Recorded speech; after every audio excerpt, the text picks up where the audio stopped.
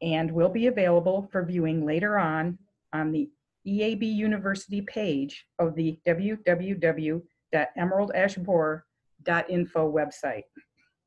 Thank you for attending today, and Don, please feel free to unmute your mic and you can begin your presentation.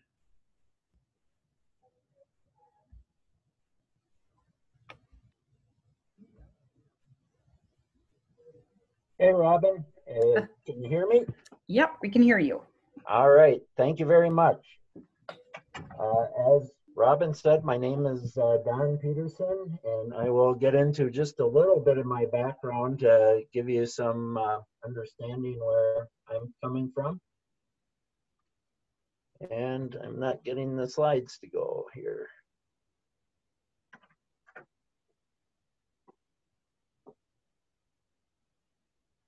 Oh, here we go. I have my own company, Renewable Resource Solutions, which I'm president of, but one of the things that I've gotten into over the last 18 years is administering nonprofits, specifically in the natural resource field. I'm executive director of Glacierland RC&D, which actually was the organization that administered the grant initially that got the Urban Wood going, and then once it was up and running, Sustainable Resources Institute is more of an incubator for projects such as the Urban Wood Network. So that was a transition that occurred over time. Sustainable Resources Institute does a lot of work in the natural resource field. We operate two master logger certification programs, one in Michigan, one in Wisconsin. We offer a certification program for chainsaw trainers called SAW, Safety and Woods Worker Training. We have 11 trainers around the country. And then, as Robin stated just a little earlier, we also have taken over operating the Urban Wood Network and Wisconsin Urban Wood. So that's just a little bit of what we're involved in. And where I'm from, Crystal Falls, Michigan, is in the western Upper Peninsula, and people will say, well, what does he know about Urban Wood? And even though we're 1,700 people, my first project with Urban Wood was with the city of Crystal Falls, where we removed trees from the cemetery and a city park and got them utilized. So, Don? Yes. Don, I hate to interrupt you. Could you speak a little more directly into the microphone? Thank you. Yes. How's that? That's better. Thank you. Okay. Yep.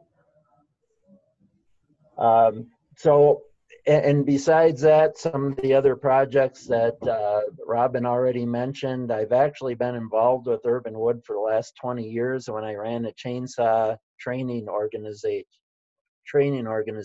where my trainers came back to me and said, you would not believe what is happening to some of these urban trees. When they were doing training for municipalities and tree services, they said there's some beautiful saw logs going into the chipper.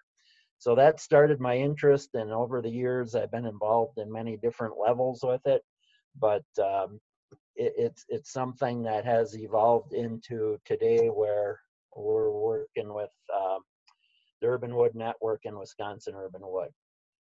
So the model that's out there looks at these four sectors, and they can be combined or separated. You know, you got arborists and municipalities where the wood comes from, sawmills and other suppliers that, you know, manufacture that wood. And I guess that's one thing I want to make clear is that Urban Wood Network, Wisconsin Urban Wood, we are looking at utilizing the whole tree. We'll talk a lot about making lumber and the products from lumber, but there's also roughly 80% of the trees or the parts of the trees not used for lumber. So what else do you do with them? So I just wanted to make that clear. Manufacturer referring to the value-added manufacturer that takes the products and makes a finished product out of it, whether it's a cabinet, mantle, coffee table, whatever it is. And then we're also targeting design professionals, green building industry that, where's the opportunity to use wood in architecture, in bigger construction projects. So it's not just manufacturing small items out of, a hobbyist workshop, but what's the opportunities to utilize urban wood to sell the story as well as the wood itself. Here's a tree that had to be cut down for whatever reason, disease, insect, but it can live on in that community through a product. So this all evolved starting, there were a lot of efforts going on even before 2009. But in 2009, a group got together. The tri-state actually was of Michigan, Wisconsin, and Illinois, where they got together. Edith Macra from Illinois and Jessica Simons from Michigan were two big parts of this. And this is what they came up with is, urban trees have their highest value while living. When removed, they also should be put to their highest value. And recovery and reuse are essential to sustainable urban forestry. And this does not just mean utilizing the tree, but by utilizing the tree, it can reduce costs of removal for the municipalities and the arborists. And this is only possible through all the entities I just mentioned in the previous slide working together. So, and we work with everyone who shares these values. Can be homeowners, advocates, agency people. So there's a lot of opportunity for working together. And then at that roundtable came what the acronym that came out of it was UFPA, the Urban Forest Products Alliance. And they had shared goals, and they met and got a lot of efforts going in individual states. And the big things here that are listed, have market demand for products strong, try to get that market demand, and have the supply chain that is solid and reliable. If you have a market, you got to make sure that you have a sustainable wood supply to make it happen. And also that the wood is coming from sustainably managed urban forests, that if trees are taken down, they're not taken down for their timber value, they're taken down because there's other issues like I just mentioned, whether it's relocating, if they're widening a street, or insect disease problems. So the trees are being taken down for another purpose than their timber value, but they're going to be utilized for their timber value. And a goal has always been that sharing experiences, both good and bad, and what did we do right, what did we do wrong, and how can we move forward.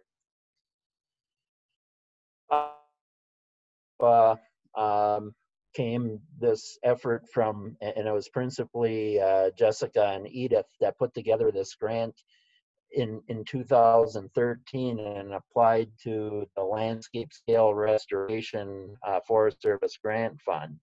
And it was not funded that year, but it came close. And then Jessica was actually the lead that year, and she contacted me and said, we'd like to do this again, but I don't have the time to do it. Would you take it over? And that's when we applied for it through Glacier Land RC&D, which is one of the nonprofits that I work with. So we got the grant,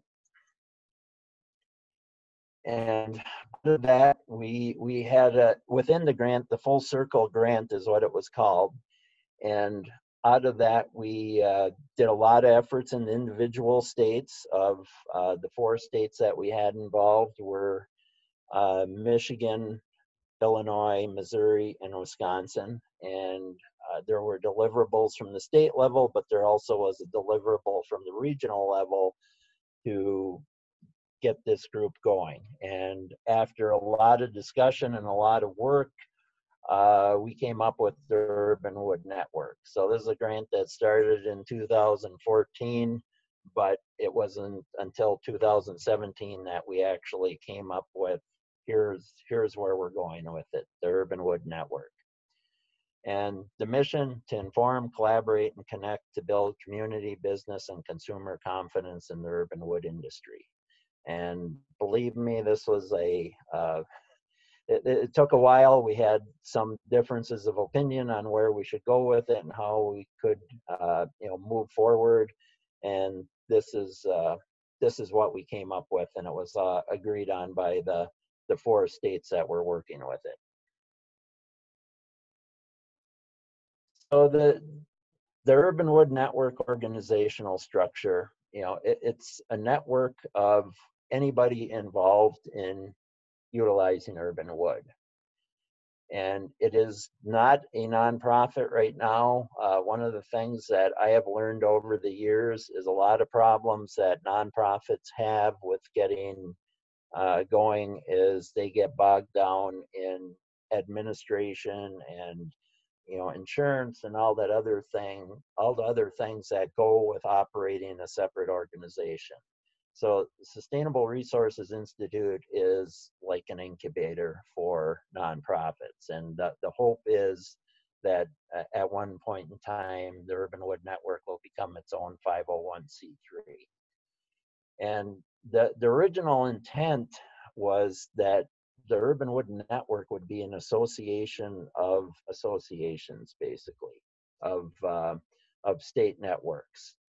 The problem is we didn't have functional state networks other than Wisconsin Urban Wood. Both Illinois and Michigan had networks in the past that worked to some degree, but really when we got down to it, the only one out there that was functioning as a state network was Wisconsin Urban Wood. So instead of an association of associations, we are there to help create associations. And I'll talk a little more about that later. But then what we came up with for what should the guidance be? The grant officially ends in 2018. What should the guidance be for the Urban Wood Network? And that's where we came up with, well, let's set a minimum. For any states that have 5 or more members, they don't need to be an official association or network, but if there's 5 or more members in a state, elect a representative, and they will be put on the committee. And then for those members where there isn't 5 or they couldn't, or there wasn't an interest in electing somebody from that individual state, then we split the country up into 2 regions. And that's east and west of the Mississippi. And I will get into that in a little bit. The membership dues and structure, $50 annually, due by February 15th. And basically the eligibility is agreement with the key tenets of the Urban Wood Network, which is basically what I just showed you in the previous slides, what came out of the agreement through UFPA and that whole the whole networking that occurred before that.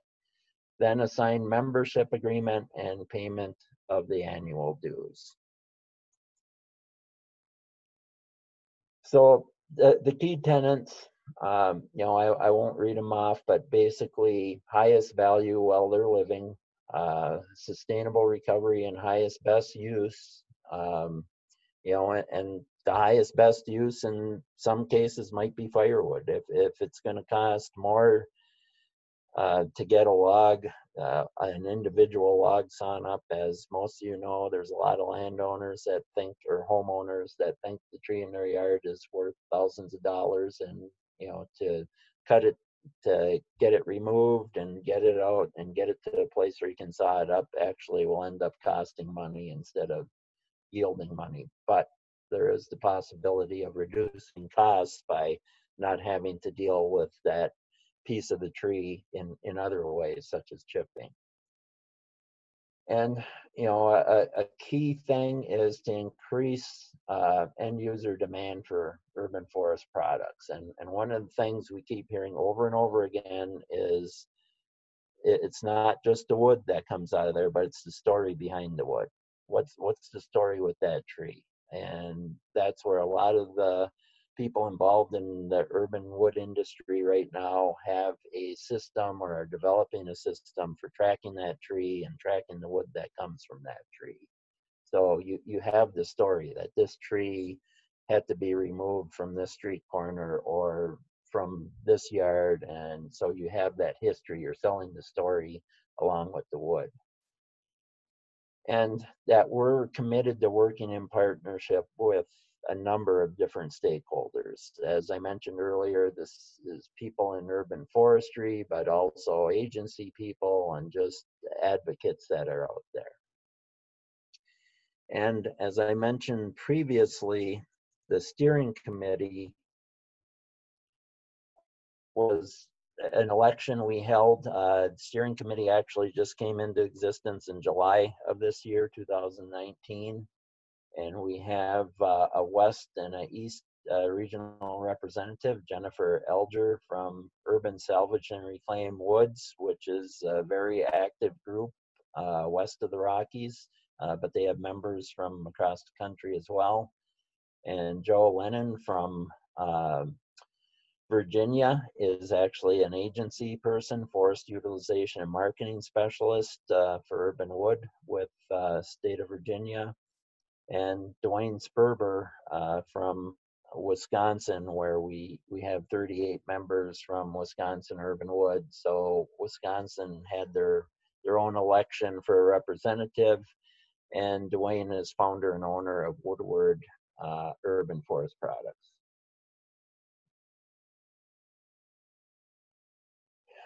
And our goal at the Urban Wood Network is to provide needed technical assistance to these groups down here. And it's not saying that I have that technical assistance, but if somebody has a issue or a situation that they're looking for advice on, we can help connect them. And it very well could be connecting them to other UWN members, or it could be an agency specialist. It could be a forest products specialist with either an individual state or the federal government. So that is a big thing that we look to do. And like I said, a lot of this is just connecting, when somebody tells me what their issue is, I say, wow, I know somebody in a different state who has already encountered that, and I will see if they're willing to talk to you. And in almost all cases, it's a very great group that they're interested in building the concept of utilizing urban wood as a whole, not just in their individual business. So we're looking at the greater visibility. The more we keep talking about it, the brand of urban wood. We're having a lot of discussions with that within the steering committee on how do we do that. There's been talk of certification, branding as a certification. Whatever it ends up being, it has to be a common thing. So when we talk about urban wood, people know what we're talking about. We're also looking to develop marketing materials in addition to the website that we have, and just continue to create product recognition that these products came from urban wood. And just the networking opportunities to keep talking about how we can work within states, between states, what kind of impact can we have? And, to kind of be a clearinghouse as well for any updates that are out there or incentives that there might be, just opportunities that we can all take advantage of. Our current membership, we did have last year, 2018 was our first full year, and we, because we still had the grant in effect, we offered free membership, and I believe we topped out at 144 people for 2018. When we went to having to put the $50 fee on it, we're at 74 members right now, hoping to continue to grow this. We get interest, we get inquiries almost every day.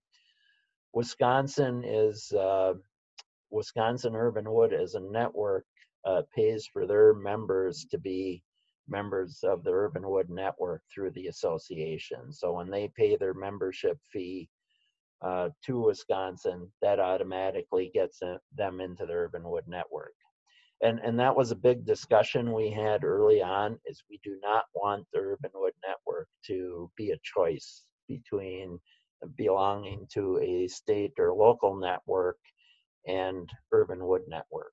We want to have, our goal is, as I stated earlier, is to be an association of associations. But until we get to that point, we will take the individual members and work with them, and wherever we get enough people involved, help them to create that state or local network. So right now we got representatives from 19 different states and 2 countries besides the US, with Canada and Switzerland. So we have interest. We've had some great interest in our webinars, and we will continue to promote that. And as I said, this is our goal, is we will accept individual memberships where there isn't a local group, and working with like-minded members within a state to get them to organize. And maybe that won't happen. Maybe there isn't that level of interest there, and then we will stick with individual members. But we definitely want to promote and extend benefits of state level associations. Becoming a member of UWN, this is, here's what membership means, the tenants that I had already covered, and, why belong. Greater visibility and access to new customer groups and creations, as I said, as we keep promoting the brand and the markets, developing markets. Let's work together and create this together, rather than have all the that have existed for, I'd say, probably 20 years plus for some of these groups.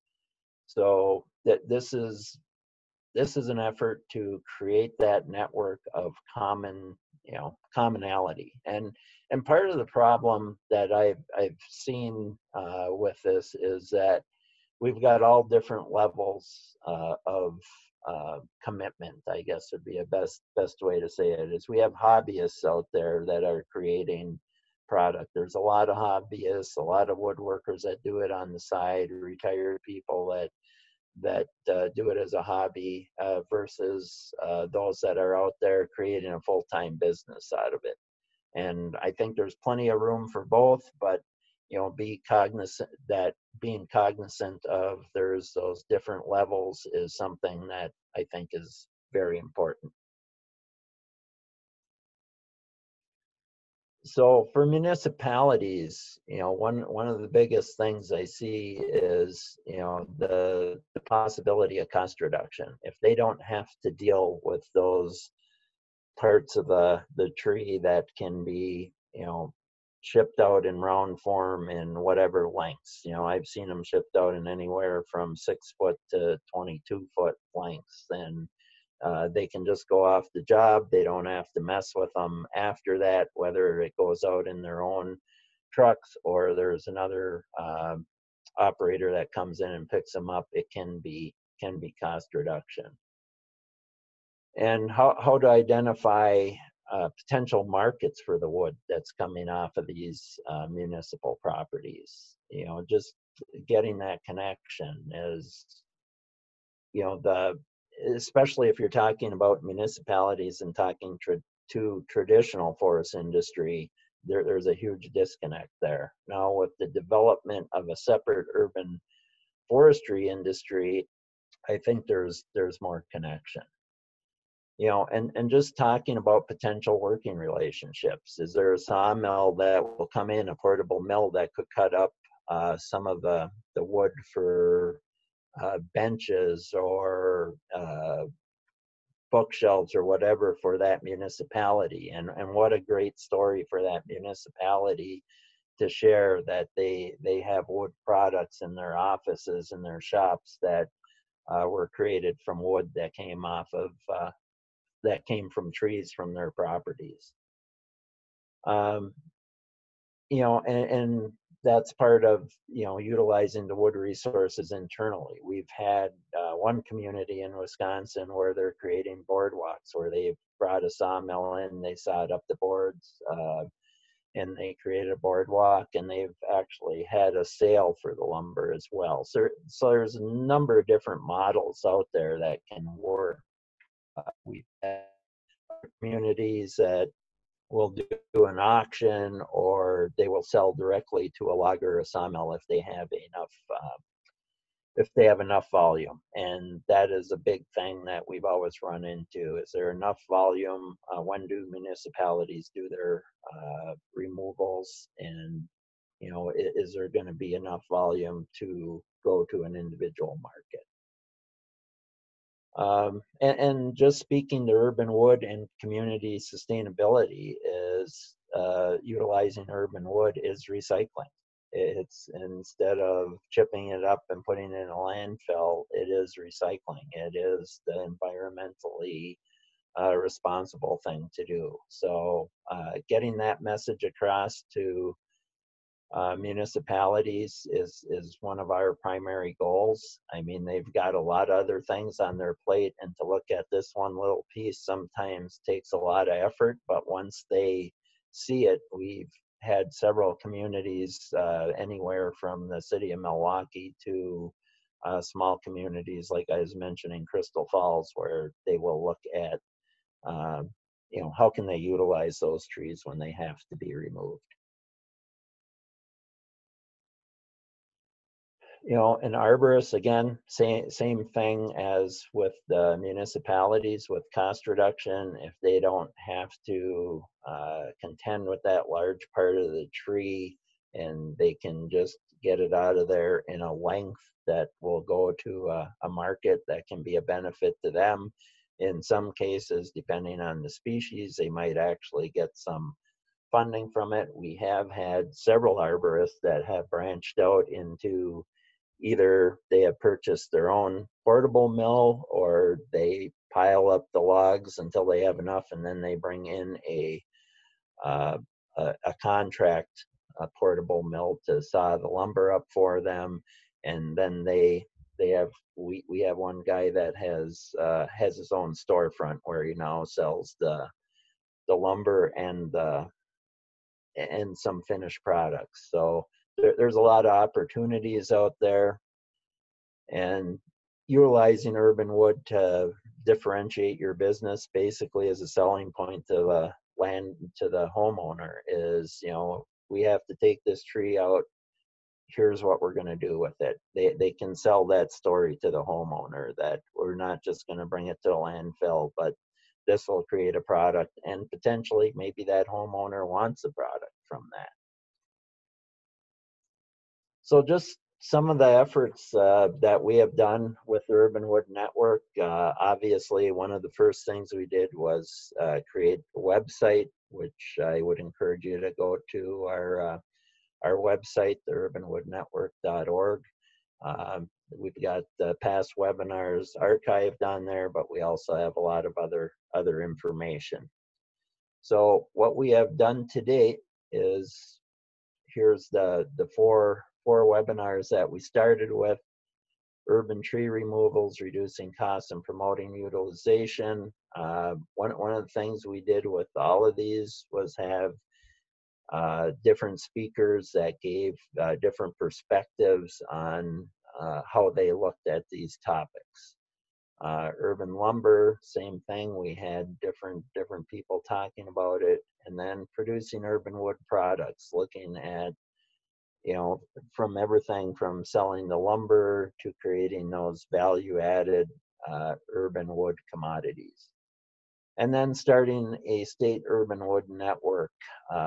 That was principally, speaking from Wisconsin Urban Wood, what was done to get that organization up and running. We have some great advocates in the state that came together and worked together and have done a great job with that.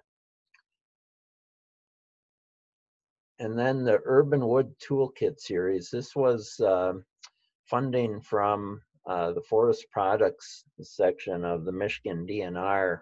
Went to Jessica Simon to put this together, and she put these together. And I am missing the name of the person that she was working with right now. Yeah, I'm not coming. Margaret Miller, thank you. Carrie just chimed in for me. Margaret Miller worked with Jessica to put these together. Jessica went on to another job getting out of the urban woodwork, which was a great loss to the movement, because Jessica is just a great advocate and a great spokesperson for Wisconsin Urban Wood. Margaret put on these 2 webinars with some assistance as well, other speakers involved. And so this is a toolkit that's out there that was produced with funding from the Michigan DNR. And upcoming webinars, when we created the steering committee, we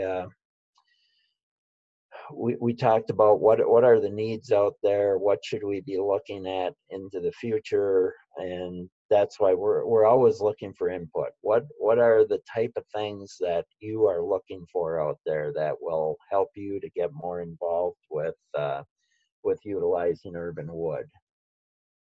So what we've come up with, you know, I mentioned earlier, one of the webinars we already did was developing a state network, and that was Wisconsin Urban Wood, which was already in place. What we have now is we've got a group out in Nebraska, in the city of Lincoln and the surrounding area, that's really been a go-getter in getting a network established. They have shown a lot of interest in the Urban Wood Network, asked us to come out to speak there in November of last year. And we worked with the Nebraska Forest Service. Adam Smith and Heather Nobert are two people that are very involved out there in helping this move forward. We actually went out there in April and did a study where the Nebraska Forest Service has a portable mill, and we set up 28 logs that came from the city of Lincoln and did an analysis of those logs for the Nebraska Forest Service. So that was a very interesting study where we looked at, you know, sawing up both traditional 4-quarter lumber, but also doing the live edge slabs and looking at production rates and what could you expect for a return when you do this for a small mill operator.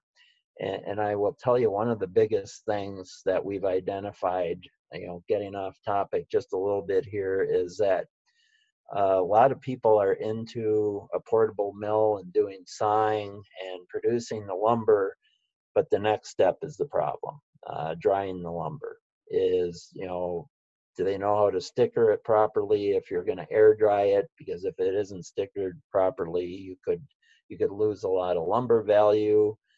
And if you're looking at a faster turnaround, what are the drying capabilities? Are there kilns out there where you can bring the wood to? So we have found that there's a lot of people interested in getting the logs cut up into lumber, but then where's the next step? Where's the drying capability? And there are a number of people that have built their own kilns, small capacity kilns, but you know, for their work, if they're looking to create the end products themselves, you know, sawing it up, drying it, and then creating those products is a pretty likely scenario. And I bring that up just because that's been a lot of the discussion out in Nebraska.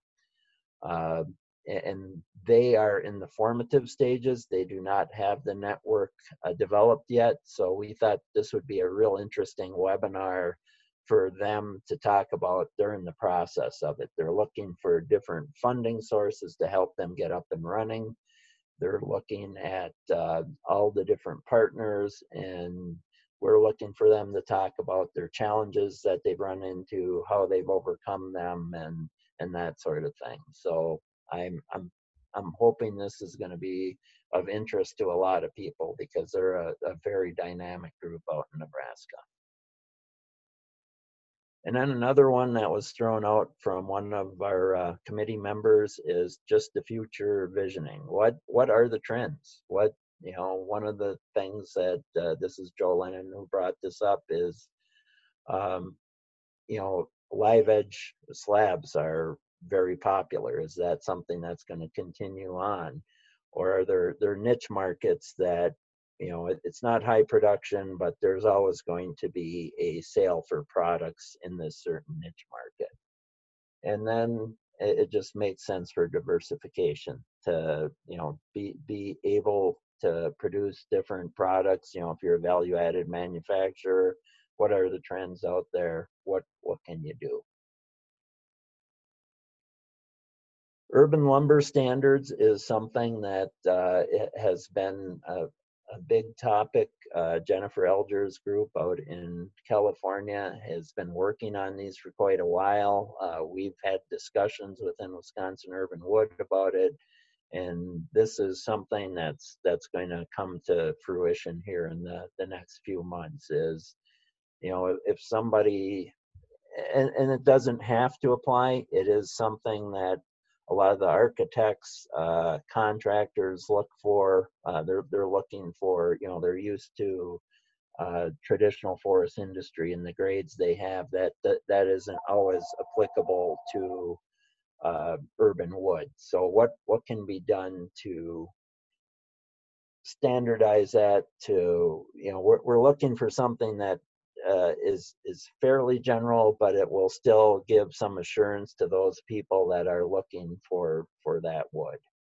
And then also the drying standards. What does it mean to be dry? And there's some confusion sometimes of heat treating, and just to explain that so people know what they're getting or what they need to produce. And then, as I mentioned earlier, certification is something we've discussed quite frequently. So, what does that look like? Is there a separate urban wood certification out there, or is branding sufficient?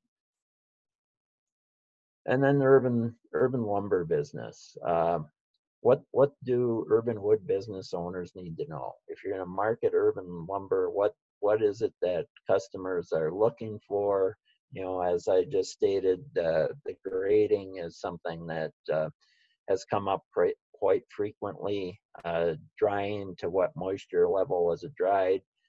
And then also, if you're in the business, how do you use that? As I mentioned earlier, how do you use that story? Where did that tree come from? Do you have the tracking? As I mentioned, there's a number of companies out there right now that have either used a commercial tracking system or have developed their own. So where that tree was cut, when it was cut, how it was manufactured, and here's how it got to the product it is today. And then the last one we had talked about, which I mentioned early on, was utilization of the whole tree. What can be utilized from urban wood besides saw logs?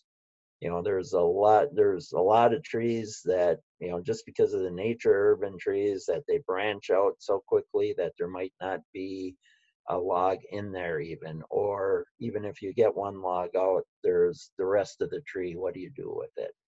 And in those areas where we're fortunate enough to have pulp mills like Wisconsin, we have a couple communities that are working with pulp mills to either go through a logger to sell it to the pulp mill, or they sell directly to the pulp mill. Firewood is always a big thing. That is something else we're involved with, is Firewood Scout, where promote buy local, burn local. When we did the large removal project in Kenosha County that Robin mentioned, over 1,000 cords from that removal went to either firewood or pulpwood, the majority going to commercial firewood producers down in that area. Always the possibility of fuel chips for boilers that use wood fuel. Mulch is a pretty common use. Some states have specs for chips for using on playground that if it's done correctly, the right size, the right species, there's a higher value there. And then carbon, whether it's biochar or another carbon product, that is an industry that is constantly evolving. And then composting, there's been many cases where wood chips have either been used in with municipal sludge or with agricultural waste to speed up composting. And usually that's not a high economic return, it's more just getting rid of the chips, but just some potential uses. And here's another webinar that's coming up that Wisconsin Urban Wood is working on, that they had some funding from the Wisconsin Department of Natural Resources to help out with this.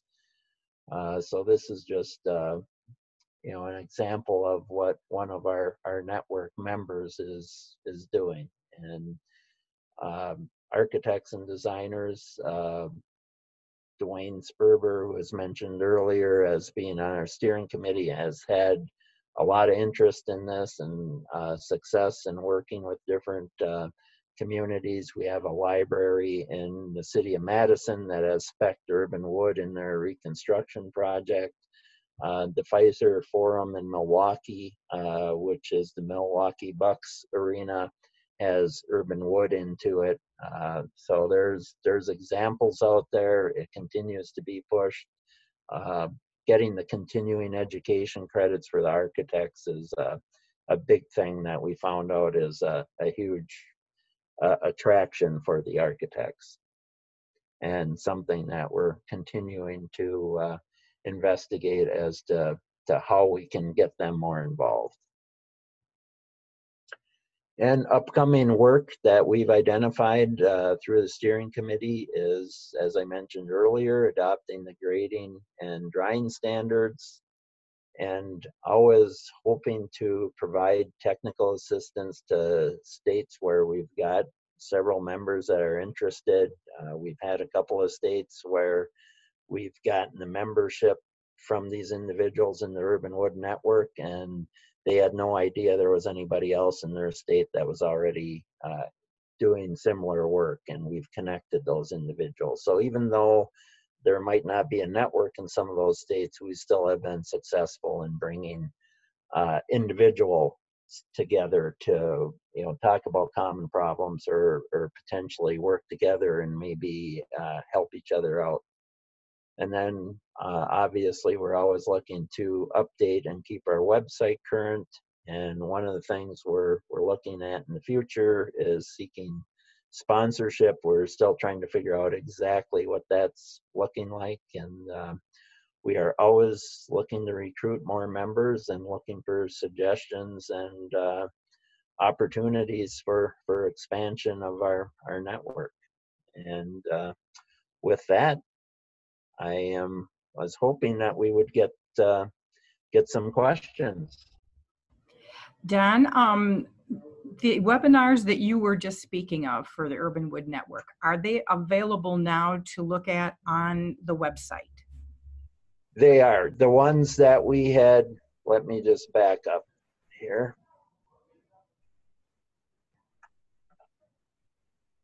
So yes, right here, these four, and then, oops, sorry, I went too fast. And these two are currently archived and are available on the website. Okay, so that was the one one thing that was asked, and I am planning on also posting these webinars on the emeralddashboard.info website as well. So you'll have a couple places. Oh, we're getting questions. What is happening in Indiana with urban wood? Uh, Honestly, I think I got to look at my sheet. I think we only have one member there. We have had conversations. No, I'm looking, we have two members in Indiana right now. And honestly, I have not had any direct contact with either of those. I know and I'm trying to remember, we've got, I believe we had somebody, this is who Jessica worked with, was the city forester in Grand Rapids, has went to the city in Indiana. And we were hoping to get some momentum there. And I am missing his name right now, but that is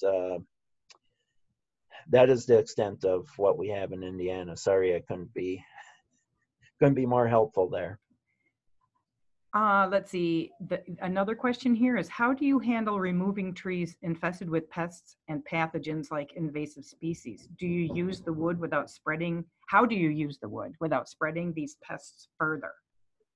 That is a great question, and we promote adhering to what's there both at the federal level and the state level. There's usually restrictions from APHIS and from the state agencies on how to do that. That is information that I know in Wisconsin Urban Wood we have available. It's kind of hard to do that through the Urban Wood Network because that can differ state to state. But that's why we promote working very closely with the state agencies. In Wisconsin, it's both the Department of Agriculture and Department of Natural Resources. But that is something, and as I mentioned with Firewood Scout, that is something we also promote is, buy local and use local. So that, I guess that's my best answer is we promote what the states and the federal government have come up with. Okay. Carrie has answered the question a little bit of given some information here if you want to connect with the Indiana members. I just put it in the chat pod, and it's also in the question and answer pod. If you need some, the resource connections there. What about worker safety during harvest of trees? Do you have any guidelines is another question we have here. And again, those are guidelines that are already out there through ANSI standards and OSHA.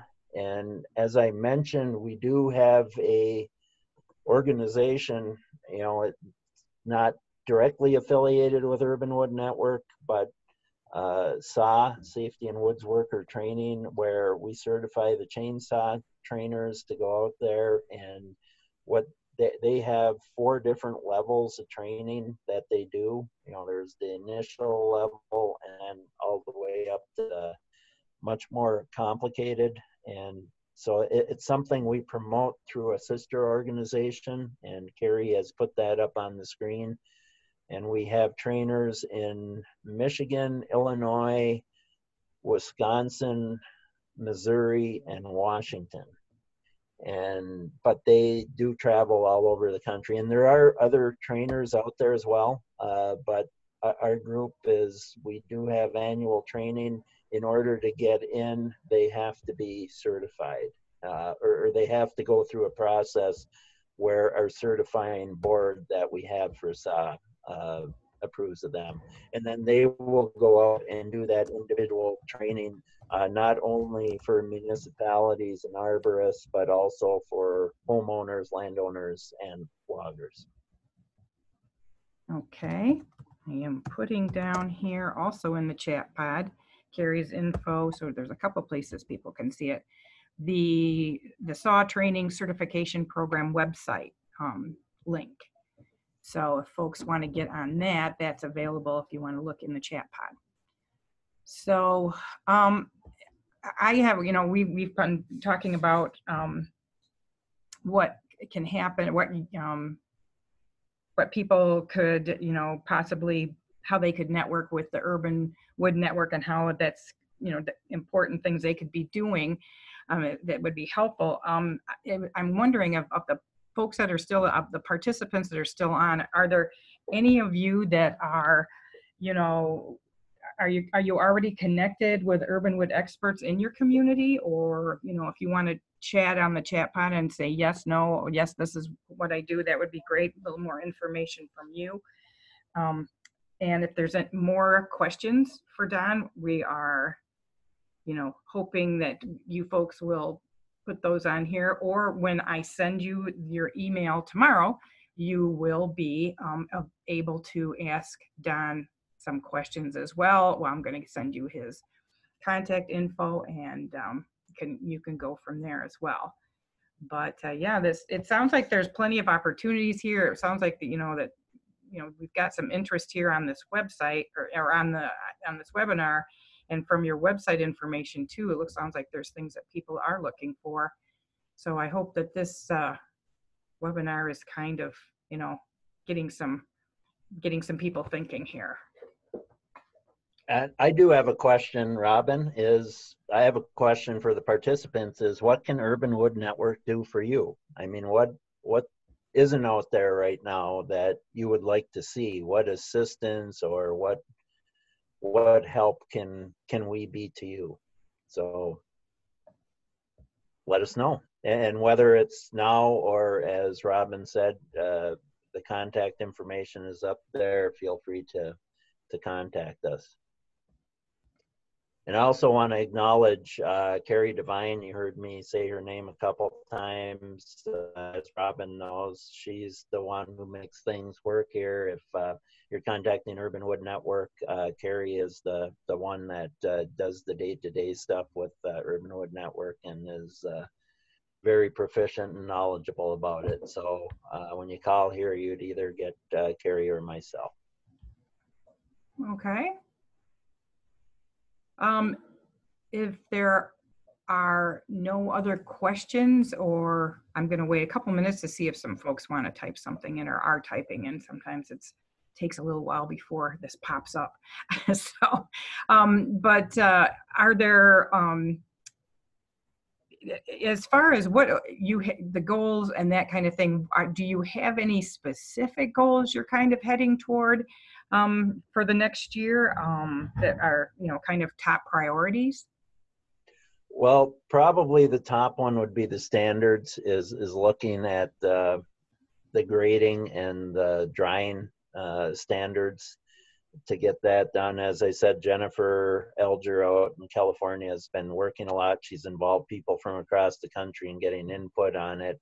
And what she puts together, we are intending on adopting, because the other two committee members, Joe and Dwayne, are also on her committee. So, and we're getting input from, you know, other members as well.